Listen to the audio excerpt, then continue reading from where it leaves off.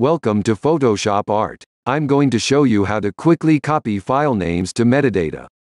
From here to here, and all at once. Open the link in the video description. Download and install the tag editor.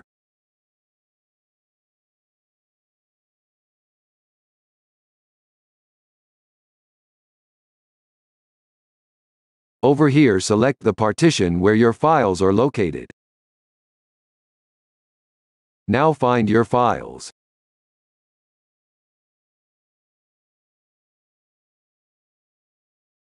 Press Ctrl-A to select all the files.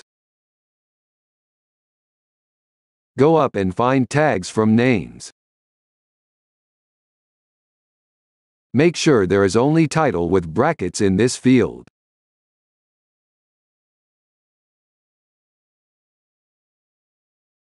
Click OK. This means it is successful. Now just click on the Save button and wait to finish.